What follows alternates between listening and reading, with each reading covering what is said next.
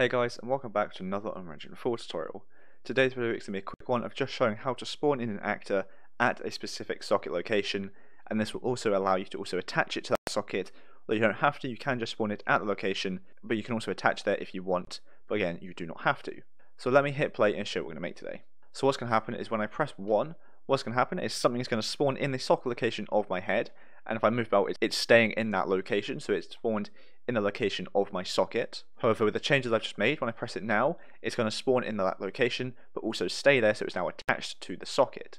Now obviously I'm just spawning in a cube on the head just to kind of simulate a hat. This can be whatever you want it to be, so this is obviously good for a sword and shield, or a gun, or anything else you want the player to hold, or even maybe a cape. Again, this can be used for absolutely anything. It doesn't even have to be this. It could be maybe you want to spawn in particles in a certain location on the player's socket, so you want to spawn them in the hand or the feet. Again, this can be used for anything that you want. But this is what we're going to be going over in Kronicle today. So without further ado, let me do this code and I'll show you how I've done it. So the first thing we want to do is we want to open up the blueprint of which the socket is in. So for me that's going to be the character because I want to spawn it on the player socket. So that's going to be third person BP, blueprints, third person character. The socket is obviously being on the skeletal mesh which we have here. So I want to spawn it on this here. So I'm going to go to the event graph and just get the button which I want to use to spawn this in. So this could be event begin play for you or any button. So for me it's 1. So again, if you're maybe doing this on an attack, you want to use your attack button. If this is just for a gun or a weapon, you probably want to do it on event begin play. Out of pressed, what we're going to do is we're going to get our mesh. Out of this we're going to get socket transform. Now you can do just location if you want. However, I'm going to do transform, so it also gets the rotation and scale too. Again, you don't have to, but you most likely will want to do that. Then we're going to drag out of pressed and get a spawn actor from class. The class is going to obviously be the actor we want to spawn in, which for me I just named hat BP.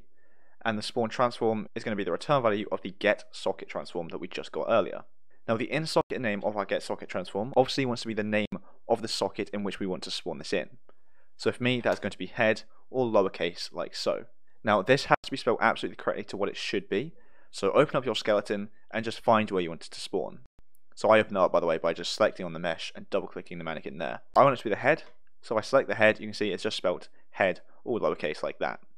If I want it to be in the right arm, or hand sorry, you see it's hand underscore r all lowercase. So make sure you spell it exactly correctly how it should be.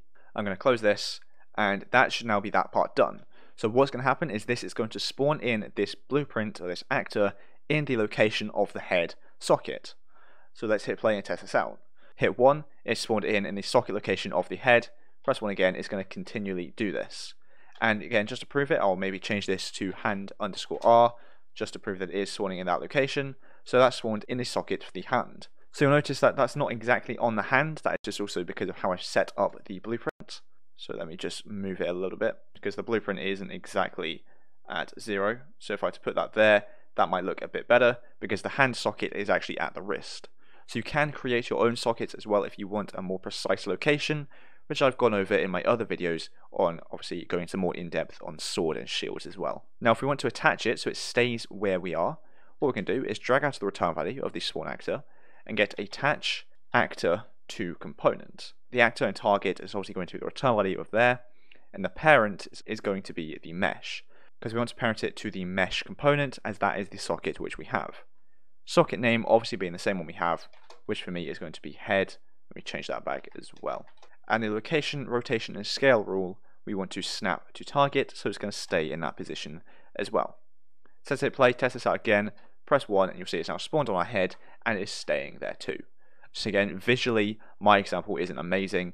This is just a quick one just to show you the functionality of it. You can obviously use your own things, so if you're doing a hat as well as I am, you could obviously use a proper mesh for a proper hat. But I think that'll be it for this video, as we've done everything we want to do. We set it up so we could spawn in an actor at a specific socket location, rotation and scale as well, and we can either have it to just stay there or actually be attached to the player, so it's going to, or whatever it is that you spawn it on, so it's going to move around the socket as well.